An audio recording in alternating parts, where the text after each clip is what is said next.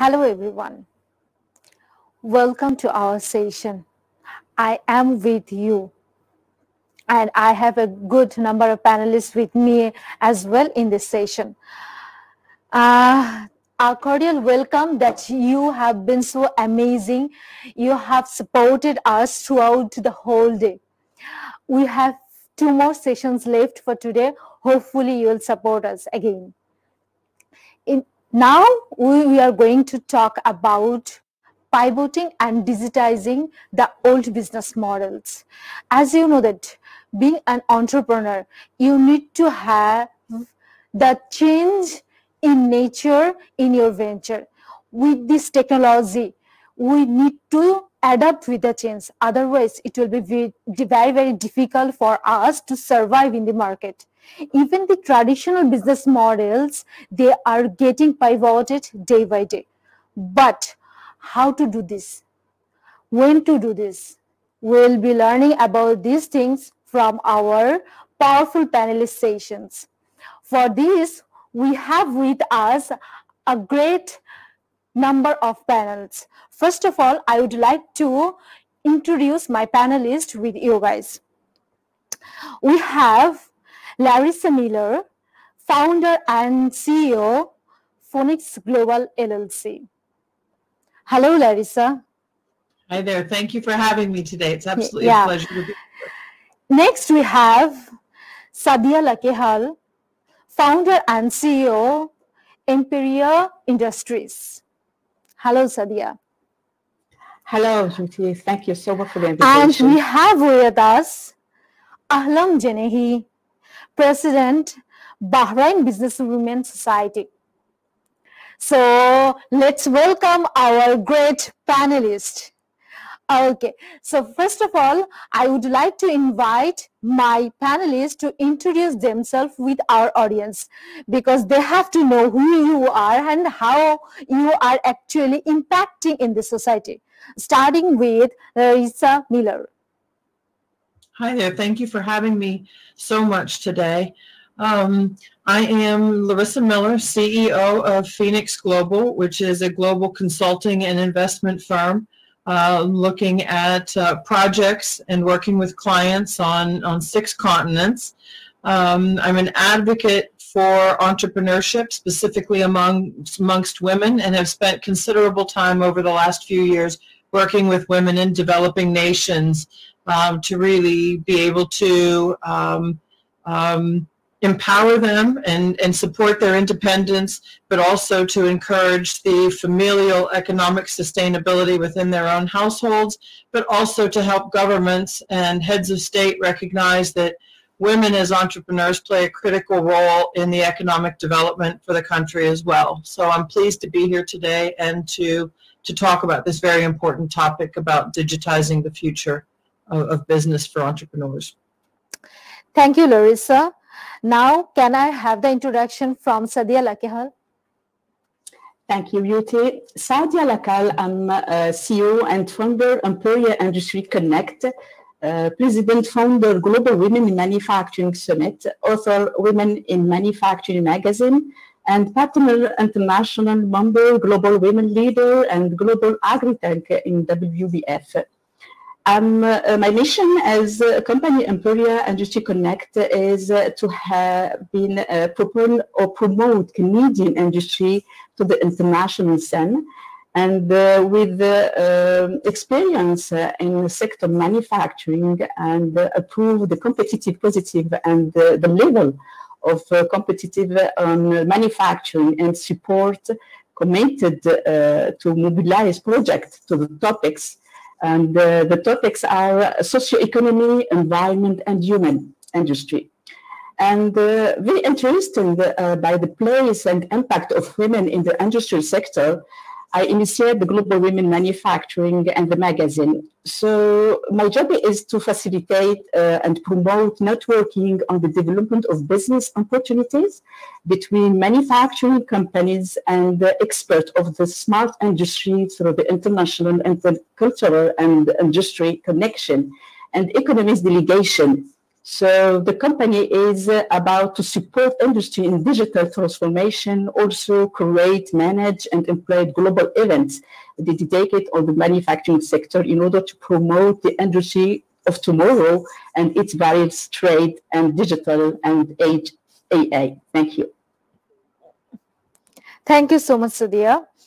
Now I have the introduction from Ahlam Jenehi, the President, Bahrain Businesswomen Society.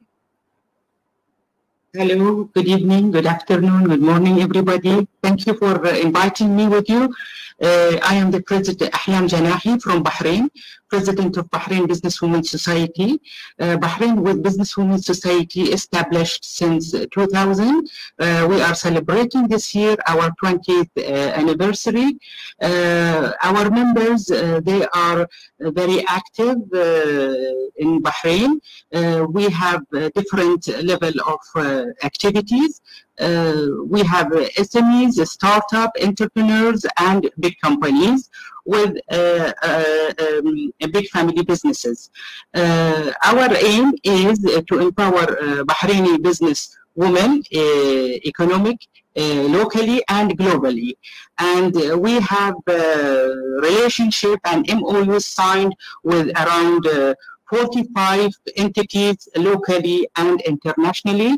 We are people who like to advocate for Bahraini women to reach to higher position, decision-making positions in Bahrain, to reach to the board of the private companies and semi-governmental companies. We've been supported by our First Lady, Princess Safika bint Ibrahim, through Supreme Council for Women.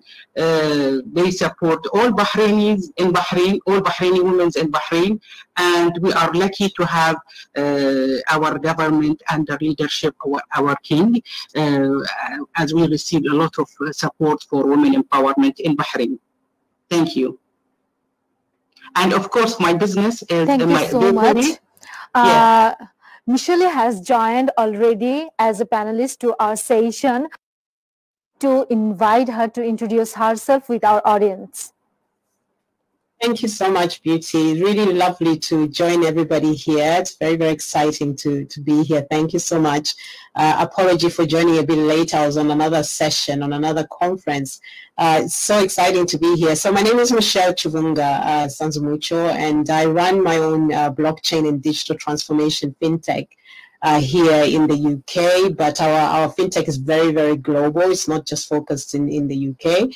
We're very focused on emerging markets, including Africa.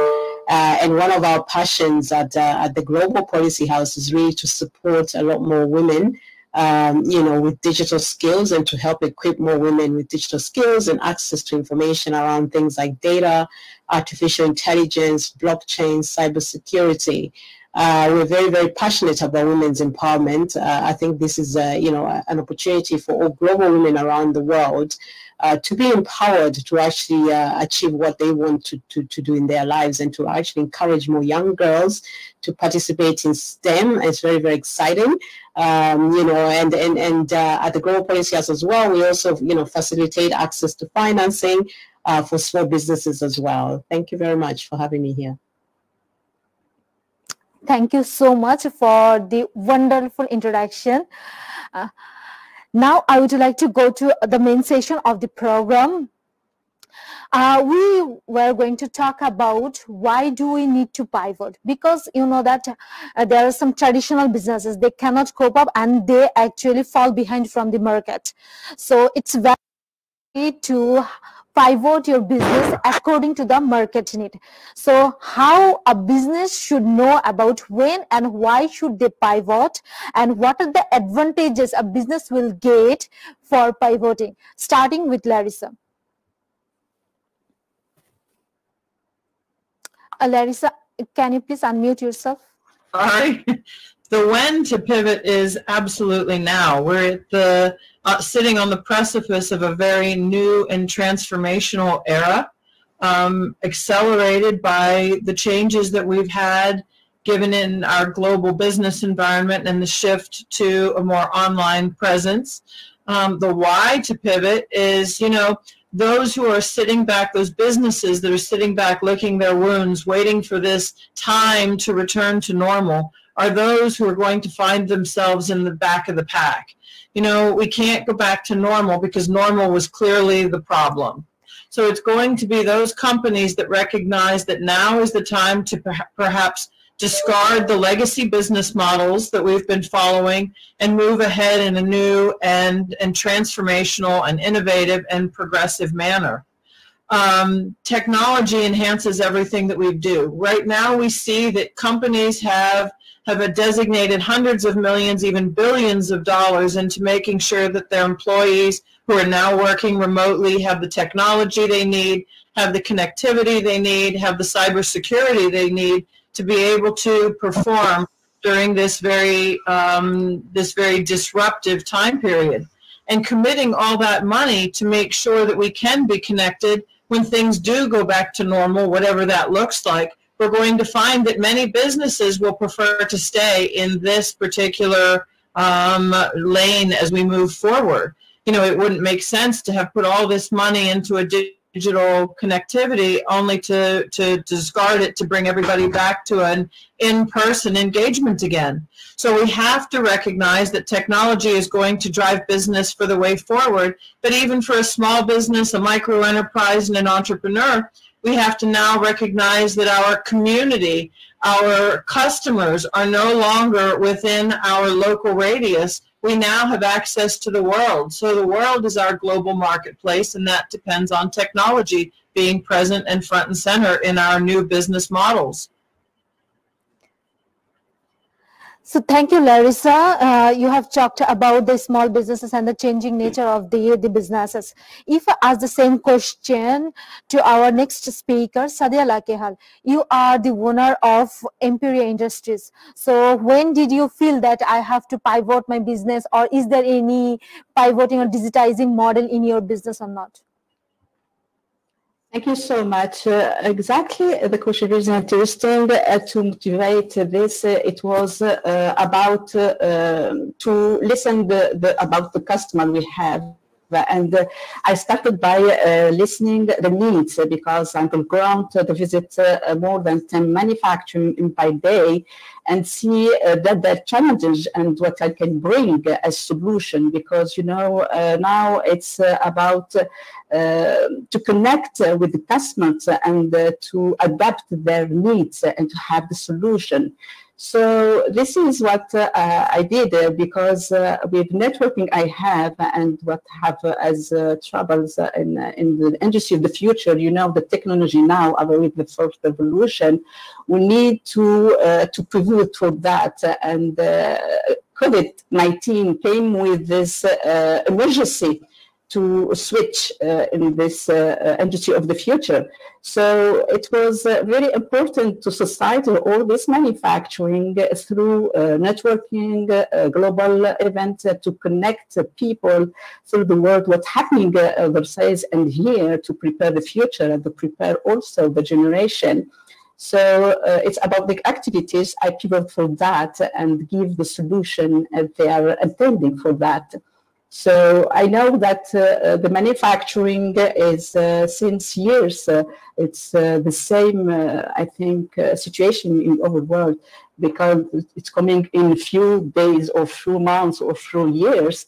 But with the situation crisis, it's emergency to adapt and to switch, because everything is changing on the clients, employees, everything is changing with the new industry.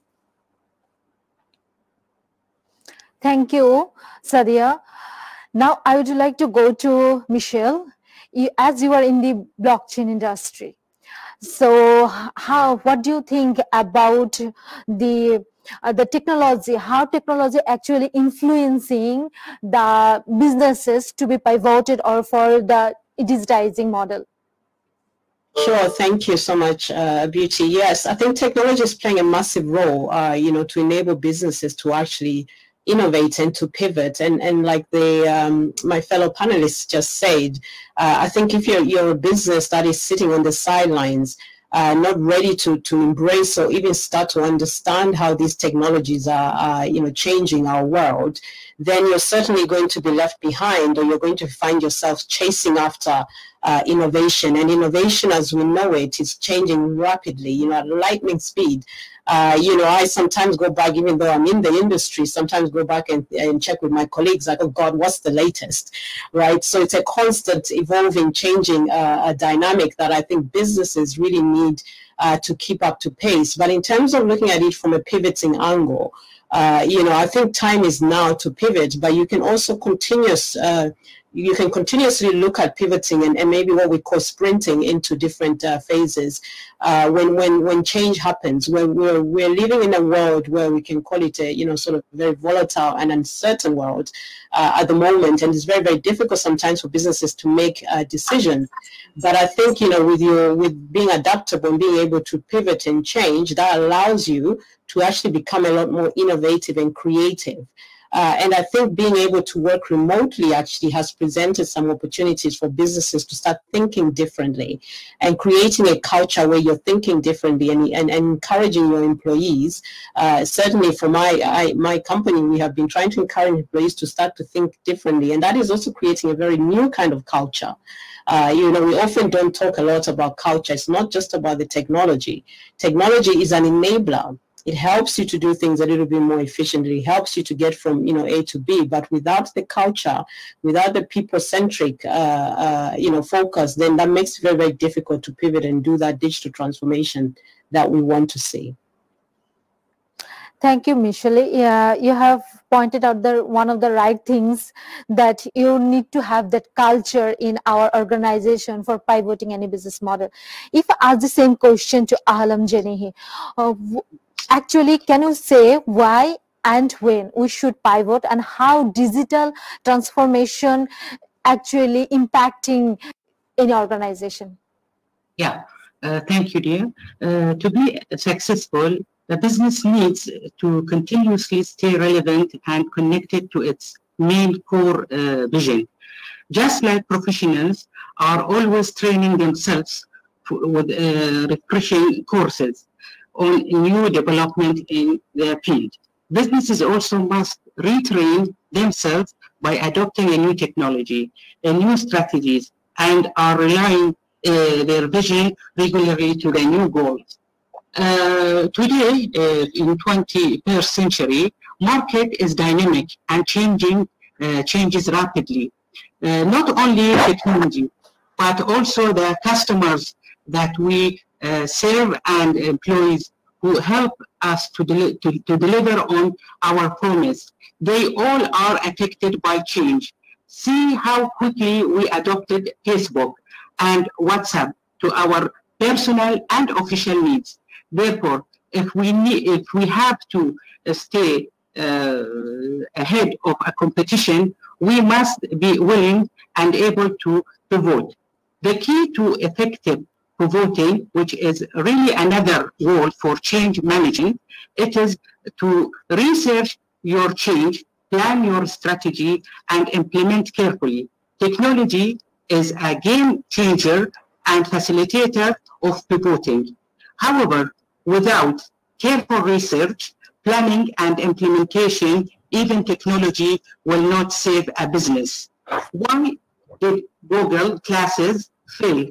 The technology was perfect on paper, but the market research was not right. But yes, technology puts your business ahead of the race when you make it proper tool for progress. And if you ignore technology, business can fail faster. Thank you.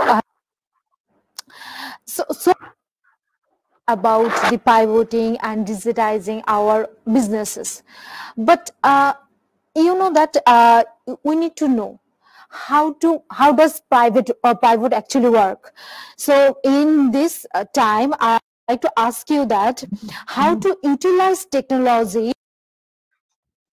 Is there any training required organization so that the other employees, those who are working under your company, so do they need training for pivoting or digitizing your business model? Starting with Larissa.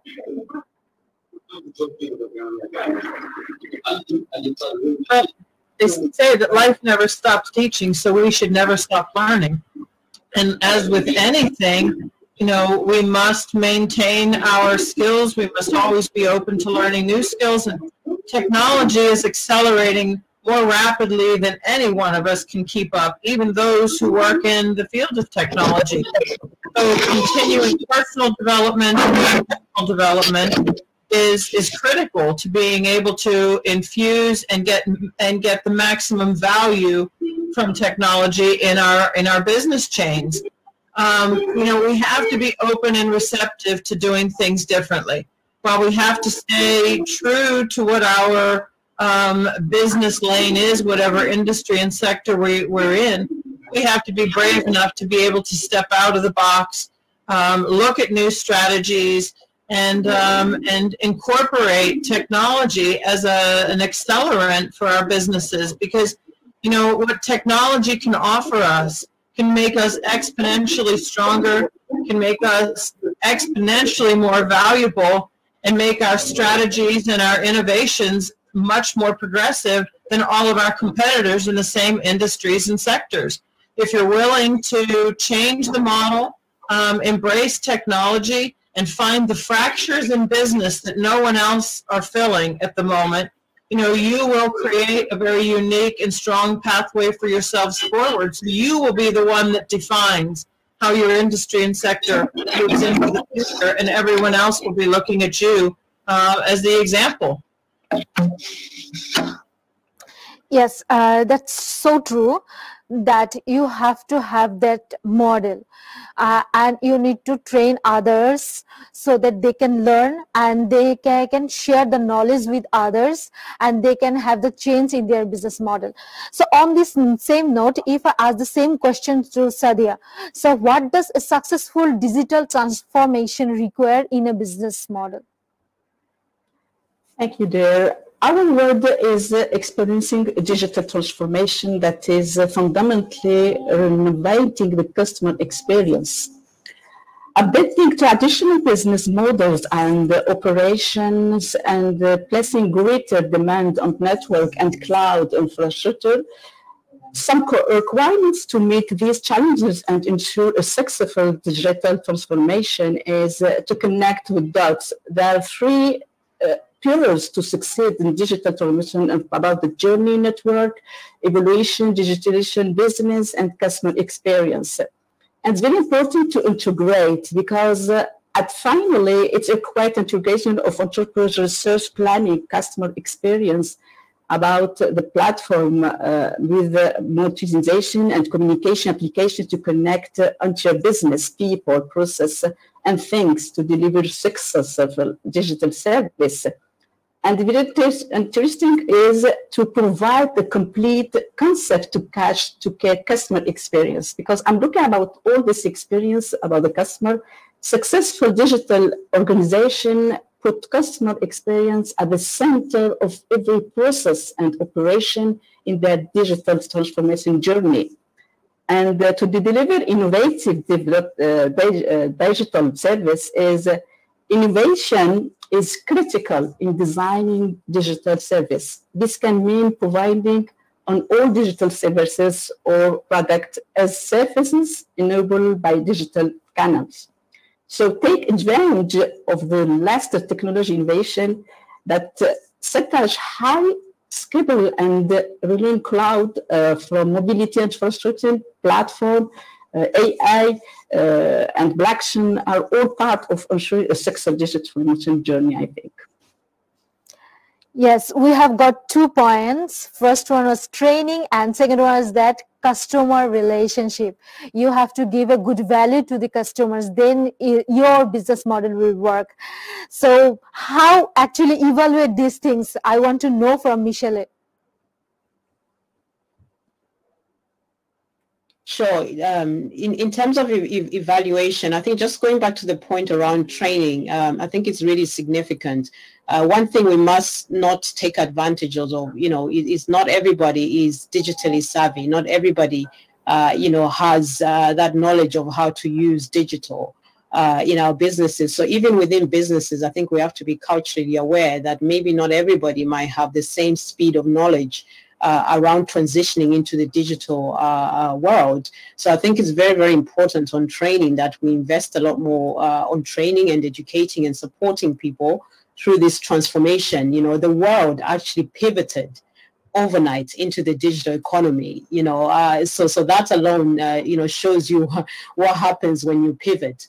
It's very important that we continue to support, employees to be able to understand how to move. Now, the how, I think is very, very important. In order for you to actually build a digital transformation that is actually impactful in your business, you have to look at a number of things, including things like, have you got the resourcing in place to be even able to purchase equipment? When the world went into the digital economy, how many companies actually invested in giving their employees, sort of financing packages to get equipment at home that is suitable for them to work from home? How ready were businesses to enable employees to actually communicate with their fellow colleagues in order to be productive at home? How are we measuring productivity? This is all part of the whole digital transformation journey. The journey isn't just so much about tech, or the IT infrastructure that's there. The IT infrastructure is slightly the easier bit. I think the more challenging is around, again, like I said, the changes in culture, the resourcing, the processes and systems that have to come into play in order for you to implement a fully fledged digital transformation that actually has impact. How do you measure? You measure this through, the outputs that are coming out from your organization. If there's one influencer, so to say, that has had a main impact in terms of a company's digital transformation in 2020, you have to say that COVID had a massive impact in terms of how companies are looking at digital transformation. And COVID was the one that has steered a lot of companies to think again about how, we can look at digital transformation. I still think a lot of companies are very early stage in terms of looking at the digital transformation. And that is why we are focusing a lot on the training and the education and the capacity building to support companies, through this journey, because many are still at the very early stage of looking at a full-fledged digital transformation strategy. Okay, thank you so much. You have also pointed out one thing, that education is required apart from training, customer experience and education. So that's great to know that. So I would like to know from Ahlam Janehi, what is her opinion in this regard? Thank you. I want to answer in the content of today's panel discussion, pivoting and digitalizing old business models. So the first part of this question, I believe we discussed and answered in the previous question, when we said that a pivot helps to refocus on a business and adopt a new business's vision and strategies for all stakeholders. Digitalizing is a way of framing the technology we want to use for our businesses. Again, it must not be confused with digitizing, which it is a technical method of running one office. If we embrace digitalizing, then we can pursue different kind of opportunities, all made possible by a new technology. For changing existing business model in the light of new technology, an example, think of how we hire a taxi. We use an app that has replaced the word taxi. We use Uber. We no longer make reservation in the hotel or for vacations. We book an Airbnb. Uber is a worldwide taxi service, but the company does not own any single taxi. Airbnb has the maximum number of rooms to book anywhere in the world, but not a single hotel. In Bahrain, we have the example of Talabat. You can order any menu, any cuisine, but the service is not a restaurant. Business can use technology to expand into new market, offer new product, and appeal to new customers. What does a successful digital transformation require?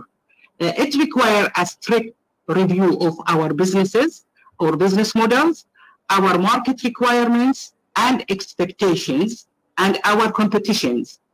Then we can decide which technology is the best suited to have our vision better in business growth. Thank you. Thank you so much, Ahlam.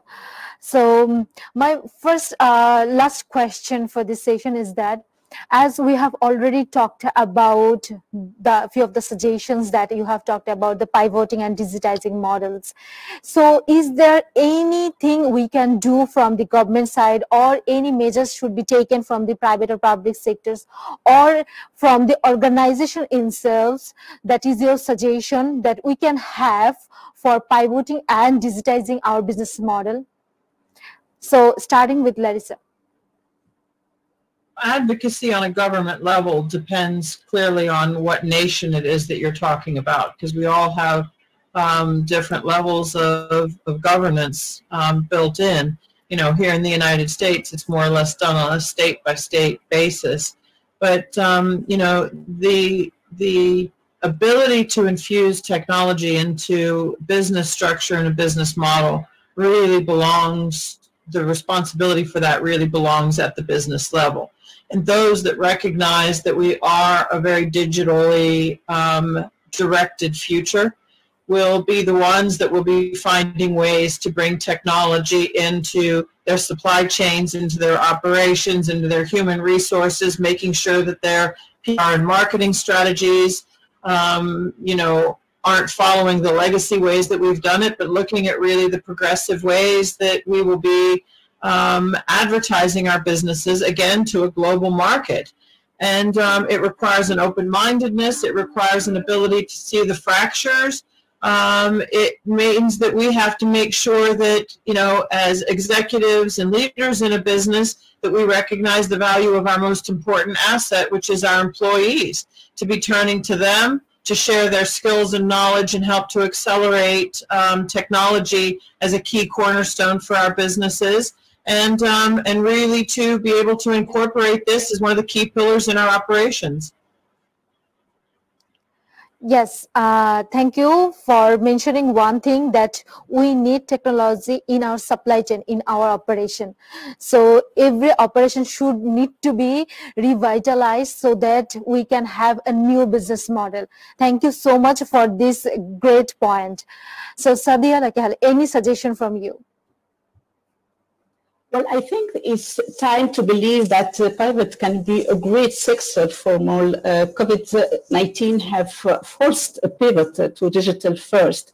Companies have one choice, is to adapt a situation according to survey, but here in Canada, 55% of companies claim to have accelerated their digitization projects. So almost half report having changed their business model, as majority have developed an innovation project, and 2/3 have changed their supply chain, especially to increase their local purchases. We have long been talking about the importance to going digital for business as the current context is a necessity. My recommendation is that we can see it's about to give the right information, and we know there's two things very interesting. The digital shift brings out an interesting change in employees' tasks. Technology is fundamentally changing the way work is done, and also to evaluate the customer journey, as I mentioned, and its digitalization, because we follow what's happening with him.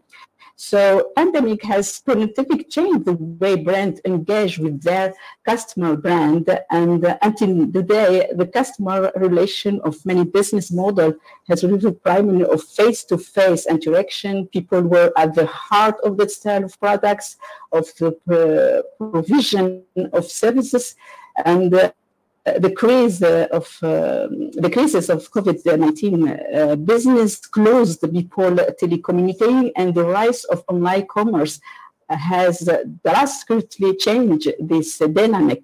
So I think we must further define what can do. We ask ourselves of the question to understand, how do you customers want to purchase now? How have they changed in their consuming habits? How do they come into contact with you now, physically or virtually? So, and depending on their needs, how can we contact points diversity? So the need is to resume in a review business model is a process that can be broken down into the important stage. Entrepreneurs must think about the current situation, then after the COVID, and contain intelligence and process intelligence, how we can also develop innovation, creativity, to create and to imagine, to develop or improve the e-commerce platform, or invest in security IT, on increased cloud. So to adapt the situation of the future, because it's time to think about. Thank you. Thank you so much, Sadia. You have mentioned that sometimes COVID is a blessing for us. Yes, we got to know how technology can help us in our business. So not only have negative things, but also we have some positive actually. Exactly. So Michelle, would you like to recommend something for this? Sure. Thank you so much. I think I definitely agree with my panelists there. And I love the positivity. As women tend to always look at the solutions and look to find solutions, which is fantastic. And I think in terms of, we do need to look at having a growth mindset. Yes, we've had a massive challenge, and we will continue to have massive challenges, with sort of pandemics and other crises that might come into the fold. But I think at the end of the day, as business owners and CEOs, I think most CEOs will agree with me that as leaders, we need to be able to have that growth mindset and to actually provide some motivation. At the moment, there's a lot of lack of motivation that's going on, and it's even very, very difficult to motivate even your employees when you're virtual, right? So there are some disadvantages of working remotely, but at the same time, I think we can also be very, very productive. And one of the things that I have really enjoyed within the digital environment at the moment is actually the reach that we've had. So I don't even think I've been on so many platforms where I have spoken to so many people from across the world. That was not necessarily the case, before COVID. The fact that we can use these digital platforms is actually connecting and enabling a lot more inclusivity. It's a chance for us to start to rethink that, maybe the old, normal will pave the way for us to create a very new normal. Right, and that new normal that we want is something that we will need to shape and pave the way for. And part of the answer to that, yes, is technology. We need to be actually leverage technology so that we can create new business models or improve the business models that we have. Again, back to Sadia's point about making sure that we can satisfy our customers, start to understand our customers better. We can leverage on new resources. Data is a new resource. Data is a very rich resource. If you have access to data, you're actually very rich, right? So, make sure you can capitalize the usage of data, and if you can use data to inform you about your customers, about your products, about your new markets and access to markets, why don't you tap on that? And then it's very, very important. I think we actually offer the training. I keep emphasizing education and training, partly because even with governments, even with investors, even with family offices, there's still a very lack of knowledge. Investment is not flowing so much at the moment. Because, of course, people are nervous. There's uncertainty in the marketplace. But we can improve that by providing, information, data, using technology to do that. And I think that's where the power comes in. Let's not forget also about our small businesses. I'm very passionate about small businesses and entrepreneurs. Most of our women around the world, especially in emerging markets, are entrepreneurs, and they struggle to access finance. They struggle to get their voices heard. They struggle to, to make their mark in the world. Technology can also help with that. Technology can help us to understand our economies a bit better, to understand how we can filter, the needs that people need, especially SMEs who are suffering at the moment. A lot of SMEs are kind of closing shop because they don't have access to finance, or they cannot trade in certain markets. And this is what we want to change, by providing a technology, by educating, by connecting them to new markets. Very, very important. Thank you. Thank you, Michelle. Thank you so much. Any last final words from Alam? Yeah. How women entrepreneurs can benefit from the digitalizing trend.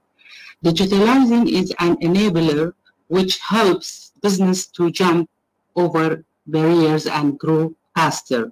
However, the digitalizing divide, which troubles many women entrepreneurs, makes them hesitate to embrace the process. But the digital divide, which troubles many women entrepreneurs, makes them hesitate to embrace the process.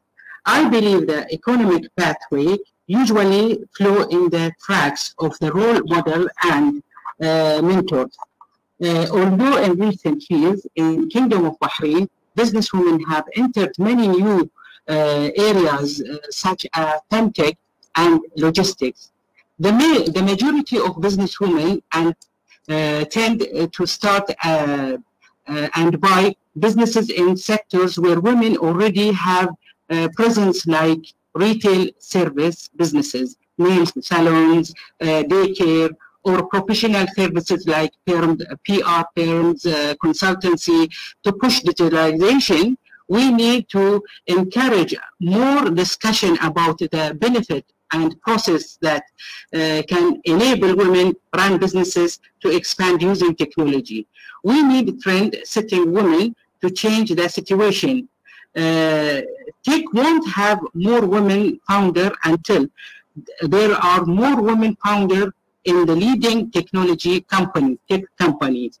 Technology is a gender gap of 21st century. In the past, we used to have barriers of finance and social acceptance for businesswomen.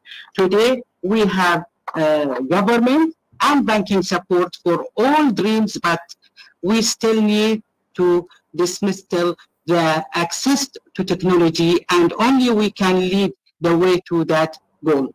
We also need to focus on future.